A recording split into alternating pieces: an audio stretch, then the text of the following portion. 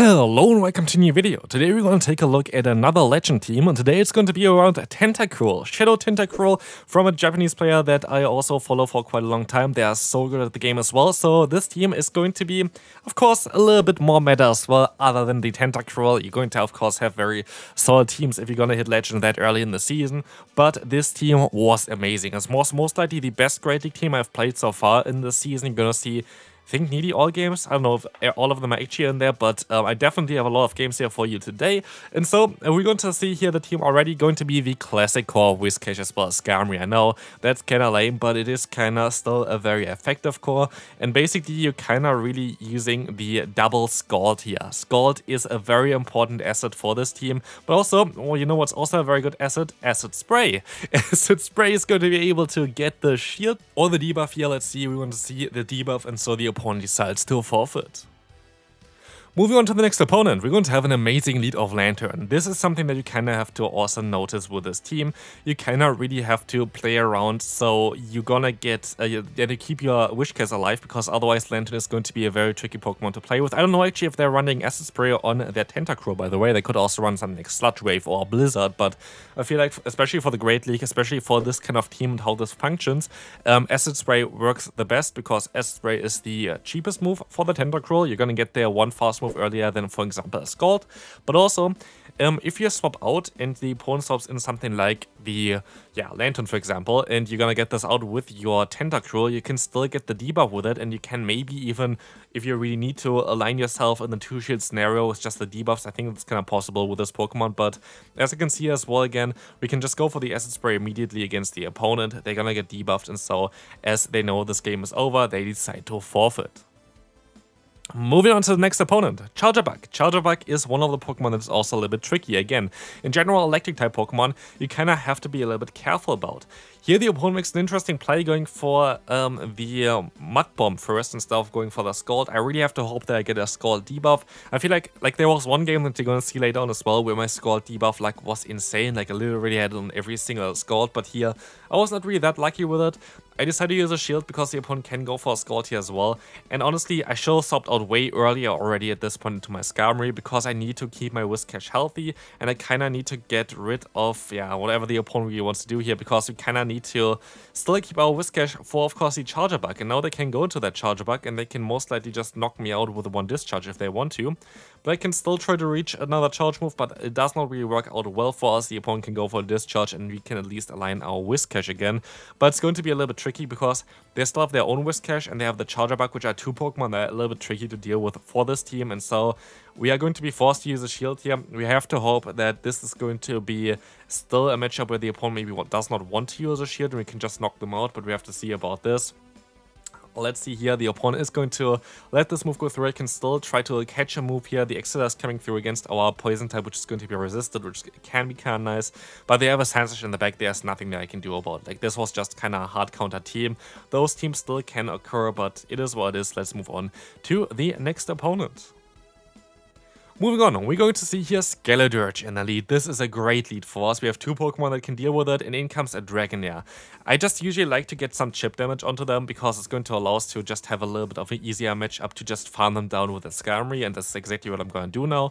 So we just trade off a little bit of damage onto our Whiscash in order to get the opponent in an easy farm down range for basically the Skarmory here, as we're gonna do something special here as well. We're going to let this move go through, and I'm going to wait a little bit. I'm just gonna give them a little bit of extra farm, because I kind of want to get lower, so these Skeledirge only get one Incinerate in. I decided to go straight for the Brave Bird here after one fast move, because this allows the debuff to function immediately, and so they don't get two Incinerates in against us, which is really important. And so now they only have one, and they're going to have a Dragonite in the back. And here you see the beauty of Acid Spray. If you don't have Acid Spray, that's going to be a little bit more of a trickier matchup, but with Acid Spray, you're going to be able to just drop the opponent's defense and also still get the shield. And as you can see here, Poison Jab is chunking away, and I'm still going to use a shield, because if I get one more in here, I definitely gonna put them into range where I can just farm them down with my Whiscash. I let this move go through, I can farm them down, and this is basically a game already. The opponent cannot really do anything about it. We can go for a charge move, they cannot reach two charge moves in time, and so this is going to be it for this one, and let's move on to the next opponent. Broguiere in the lead. This can be a little bit trickier. I still kind of like to go for one mud bomb and then swap out afterwards. Again, you kind of need to keep your lead alive. This is very important for this team, because if you don't keep this lead alive and the opponent has something like a lantern in the back, you are kind of screwed. Like, you're very, very much screwed. So here, rather, yeah, keep your lead healthy, swap out, and in comes now a LilyNiRiain. And this is going to be actually a very interesting matchup, because you can go for the Scald, and this is going to get the debuff this time around, which is a spoiler alert, because I know this battle still, because I just did the battle. So I can still go for the Acid Spray, and maybe you can even force a shield from the opponent. We cannot, but we have the opponent debuffed in the attack and the defense, and so we can just go ahead and get a ton of energy on our Skarmory. And this is going to be great, as now, yeah, basically Skarmory with free energy is always great. Like, it's just kind of a no-brainer at this point. So we can just go up to nearly 1 Brave Bird, and they go back into a Whiscash. And so we can force a potential shield here by us going for a Sky Attack, because they might expect a Brave Bird, and this works out pretty well. As now I'm deciding to use a shield as well, because it's going to be the hardest matchup for us, and Scott going to do a little bit more damage, and they don't get the debuff. And now I just going to go straight for the Brave Bird, because now they only have 1 shield, and I would take the damage, but I'll also take the shield from the opponent. I can swap out into my own Whiscash. This will allow me to just take those moves. I don't really care about using shields here. They don't get a debuff either. We can go for another score. Do we get a debuff this time around? Let's find out here. We are going to get a debuff, which is kind of nice, but let's see what we can do next. The opponent goes back into their dragon type Pokemon, but you can just go for the full farm down with our Skarmory, allowing us to get some nice energy, and the opponent decides to leave this battle. We would have easily won this game anyway, so like that was kind of smart for them to leave early. In comes an Annihilate. Again, you have to remember, keep your Whiscash alive. So what I like to do here is I just go for 1 Scald and then swap out into my Tentacruel. We're gonna get the debuff here as well, which is kind of great, because now you don't have to shield a potential Shadow Ball, because Shadow Ball doesn't knock you out. And so in comes most likely a different Pokemon. Never mind, they're just going to stay in here. Maybe I get 2 shields from the opponent, which would be kind of great, and we do get 2 shields. Don't get a second debuff, which is totally okay, and which is kind of the exact odds for this happening anyway, but I still decide to use a shield. It's going to be the Ice Punch, and they decide to go for another charge move, where I decide to use another shield, because I want to realign. It's very important for this team to realign. You have a perfect core of Skarmory as well as Whiscash, and so realignment is very important. You see already why I did this. The opponent has a Lantern in the back, and we get the debuff here, which is really important, by the way, which you're gonna see later on most likely, because now Surf is not going to do as much damage anymore. And what we can try to do is we can try to go for the full farm down. And I think we should be able to just do this. I'm not going to go for any charge move. I should be able to just farm them all the way down. And let's find out here if this is going to be a wise choice, as they actually did a little bit more damage than I thought. We can perfectly farm down. But let's see what they have in the back. It's going to be a Superior, and we are superior over the Superior, as we're going to have in the back our Skarmory, and so this game is over. Even if they get to a Shadow Ball, it doesn't matter. It literally doesn't matter. We have basically a Brave Bird stored after farming them down here, and a Brave Bird easily one-shots the opponent, and so there's nothing I can do. Superior going to be able to sweep the opponent, and so this is going to be a good game. Let's move on to the next opponent. Next opponent, Skarmory in the lead. This is going to be a very favorable lead for you. It is still a little bit of an annoying one. I don't like this lead personally, mainly because the opponent can just go for a Brave Bird and dip, which is kind of why a lot of people run Skarmory in the lead. But we're gonna get the attack drop here, and so I decide, just let it go through. I think it's going to be fine. I doubt that they're going to have something like a Lantern in the back. That would be a little bit awkward for us. But I can go for another Scald, and after this Scald, I kind of going to maybe make a little bit of a mistake. I could have went for a charge move earlier already, forcing a shield from the opponent. Now I'm deciding to use a shield, and I think I could have got a little bit more energy here before throwing the Mud Bomb. I was unsure about the energy that they had, because it looked like they lagged a little bit before, so I wasn't really able to count it correctly. I don't know if they all came through, but they're going to have in the back a Wigglytuff and also the Lantern. And here's exactly what I kind of mean with this team as well, that you kind of have to keep your lead alive. You're going to be able to here just have 2 great answers for charm users, which is very important, because the higher you get, the more charm users you're actually going to encounter. I already have like a list, which I'm most likely going to reveal in like a top team video as well, about like people that hit legend.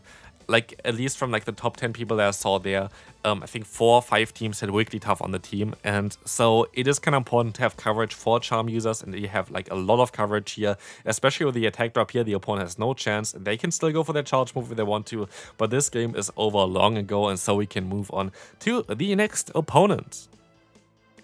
We're going to have here a regional champion, which you can see based on the avatar item there, which I'm kind of jealous of. I wish I have this as well, but I only got 3rd place in a regional. Actually didn't attend a single regional this season because it was just not really feasible next to university, and I'm moving out soon, so moving into a different flat going to be kind of great, going to take a lot of time. So like, yeah, I'm just saving up some resources, and it's not really feasible for me to go to these tournaments, but I really want to go back to them. So hopefully in the future you see me at some tournaments again. If you see me anywhere, by the way, feel free to just talk to me, like don't be afraid or whatever. I don't bite.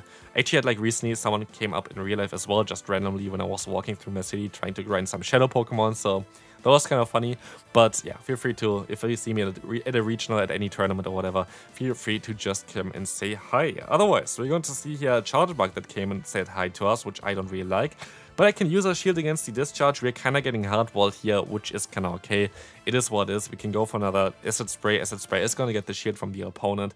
And we can still try to reach another one, but they actually win CMP tie, which I did not know. I thought like we would easily win CMP tie against a Chargebug, but apparently it's not the case. And so I'm forced to go back into the Whiscash, but at this point already, I'm fairly certain that opponent at this skill level knows what I have in the back, and that's why they use a shield here as well. I can still try my best to kind of come back from this by catching the Exeter here, which is going to be double resisted, but of course they're going to be able to still reach a discharge, which is going to leave us in the red health most likely. And so they can swap into the Altaria, and like Altaria is just very tricky to deal with in this kind of position. We can still go for a Brave Bird, going to be able to get them low, but at this point I can just forfeit. Moving on to the next opponent. Look at this, another Chargebug. Chargebug seems to be a little bit more common now. I do understand why this Pokemon is a little bit more common, like I'm not too surprised about the rise of Chargebug. If you saw my video on the beginning of the season where I basically predicted that Chargebug is going to have a very important role in this season, I feel like it's not kinda there yet, but it's definitely going to grow in popularity over the next few weeks because like, yeah, there are a lot of water types, there are a lot of flying type Pokemon. Like look at this team, my team already dies with a backline against it, my lead is kinda neutral against it, it's not really the greatest matchup in general. And so here we're gonna see maybe a mistake by me, but actually it turns out to not be a mistake. The opponent is going to have a Lantern in the back, and so it was great for me to at least keep some energy on my other one there, on my Whiscash, as well as I was able to go into my Tentacruel. And here we can go for a CMP tie, which is going to be amazing for us because the Acid Spray is coming through again. They had -4 defense, and I have one game plan here, and the game plan is to just try to go for the full farm down and try to go ahead and debuff the opponent's Azumarill. This is a little bit risky, but at the end of the day, it's very likely they're gonna get one debuff as we have 2 Scalds loaded, and if I get one, I think I'm going to have a great time with my Skarmory. So we will see here debuff coming in immediately, which is great. Let's see, we're gonna get another debuff. This was basically the game that I was talking about earlier. Yes, we're gonna do that, and so the opponent is deciding to forfeit as there was no way they would be able to knock out our Skarmory with this. Another pretty bad lead for us. Altaria is kind of tricky to deal with, but only like a little bit, because actually Tentacruel, even though our charge move of Scald is going to be resisted, has a fairly decent matchup here. The thing is, you're going to outspeed it after a while because you generate a little bit more energy than the Dragon Breath does, and Scald and the Sky Attack is now the same amount of energy since Sky Attack got nerfed a little bit, and so you're going to be able to outspeed them for the second Scald, which is kind of great. And as they got the attack drop, we can just go for the full farm down. And as said before, again, you kind of want to leave your lead alive with this team, but you also really want to realign. And so let's see what they have in the back. It's going to be the Bastion. And like, imagine we didn't get the realignment here against the opponent's Altaria, we would have been screwed at this point. And so they decided to swap into the Annihilate, kind of fine for us. We can go into our Skarmory, and we still have perfect alignment with this. And I don't even need to knock them out here. What I need is, I need to get them low enough that one Scald is enough, and so I decided to stay in for a little bit longer here with my Skarmory just to get a little bit more fast move pressure on them, and now they should be in range where one Scald is going to be enough to knock them out. I know that they're going to outspeed me anyway to the charge move, so there's no point of me going ahead and try to, basically go for the Scald before the opponent goes for their Shadow Ball. So at this point, I just have to hope one more thing, that I can go for 2 Mud Bombs. One Mud Bomb is not going to be enough, sadly, because this thing is just so insanely bulky, so we have to hope that we can still reach another one, and we can, just barely with 1 HP, and so we were able to win another game here against a Bastion. Let's move on to the final battle of today. Whiscash against Magnezone. Basically your dream lead, but in comes now a Pelipper, and I was not really, like, I don't know, I did not really know what I wanted to do here. So my goal is that I just gonna go for a Scald, hope for a debuff. Debuff would be amazing here, I have to say. Please debuff. Let's see. It doesn't, and so we're gonna still go into the Tentacruel. We just have to hope that we can still win this game with our Tentacruel. If they go for Hurricane, we can farm them down. They decide not to do this, very smart by the opponent, so we're forced to go for a charge move. So hopefully this is going to be enough for us. Let's see, it's going to be enough to knock them out. We can still realign ourselves, and I make actually maybe a crucial play. I decide to go for the bait here. This is going to still get the shield from the opponent because they want to be like greedy and farm us all the way down. But also look at the Mudshot damage that is coming in afterwards. We can of course align our Whiscash here, but Mudshot is just adding up quite a bit, putting them into range where even Skarmory would be able to go ahead and go for some Sky Attack damage. And this is going to be very important. As we're gonna see in the back, there's going to be a Clodsire, allowing us to go for another charge move. This is going to be great because we're gonna get them kinda low. And so, what we can do next is we can go ahead and swap into our Skarmory, and I'm not gonna throw any charge move here. This is just farm for us. We want to go up to 100 energy, so we can go up to 2 Sky Attacks in order to go for back-to-back Sky Attack against the Magnezone. And Magnezone should be out of energy, and thanks to the Mudshot damage there, we should be kind of fine. We will never know, because the opponent quits here. And this is going to be it for this video. Hope you enjoyed it. What a great team to use. I would really recommend you try it out, and I'll see you then. Bye-bye.